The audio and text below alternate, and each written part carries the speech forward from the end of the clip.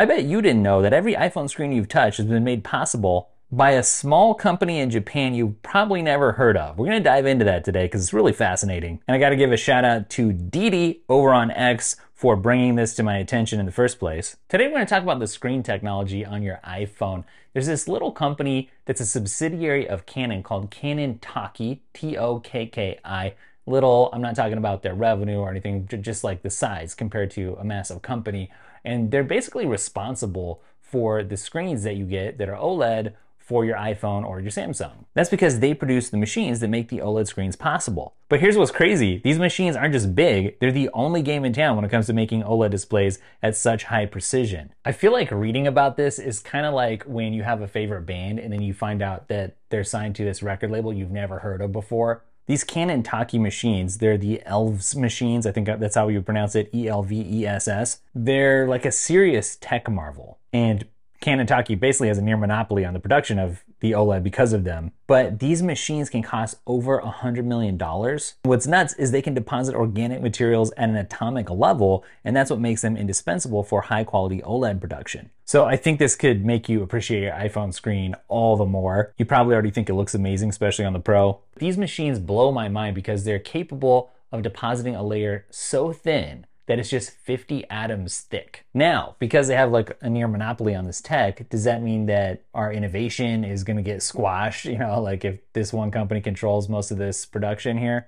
That I don't know. I'm gonna leave that to Apple and all the big tech companies to worry about, right? When they need to make something, then they'll deal with that. These machines are so crazy though, even at that $100 million price tag, they only produce a few annually. And guess what? Something I found out about Canon Taki's equipment, their capabilities, is that, and it's interesting because Apple's working with them, is that it supports flexible OLED. They actually have a lot of information on their website that talks about the future of OLED. So it's kind of crazy to think about Apple's already working with them. You know, we have great OLED tech already, but what could the future be like between these two companies? So you know things like Apple's True Tone? Well, that ties back directly to Apple being able to do that, bring that to your iPhone because of working with Canon Taki here, right? So it's funny, you only see one side of the story. You see the sausage, but not how it's made. Now, iPhones have had a pretty similar shape all these years, but it's pretty easy to speculate that with the flexible ability of these phones,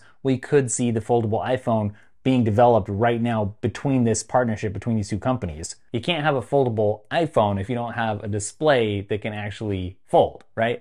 And so that is actually within the realm of possibility with Canon Taki here, and Apple already works with them. This could have to do with the future of AR with Apple too, because Canon Taki's precision could be key in Apple's rumored AR glasses. So this tech would work for micro displays, which would be essential for AR. Apple could leverage their expertise, Canon Taki's, for high-res, energy-efficient OLEDs. That's one of the benefits, the energy efficiency, and potentially allow for AR experiences from Apple right in your field of view with the clarity and color that Apple users expect. So back to the original thread here, some of the other things that Didi pointed out was like, these machines stretch longer than an Olympic swimming pool. And it's funny because each machine can produce about 1,000 phone displays per substrate.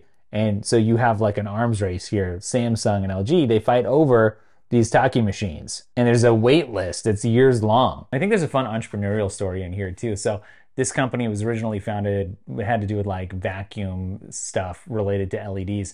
But then in the 90s, when OLED kind of was coming down the pipeline, the company bet everything, went all in, and that really paid off, obviously. And then Canon ended up acquiring them. And it's not like there's no competitors, but they just don't offer the same volume. They can't really compete. Applied Materials is one from the US. ULVAC over in Japan, they kind of can do something similar too, but not at the volume. What's just kind of interesting to think about and remember is like whatever the device is that you're getting from Apple, it isn't just Apple. There's all these little sub components and sub companies and players and contractors. You know, there's a big vast supply chain sitting behind every single product.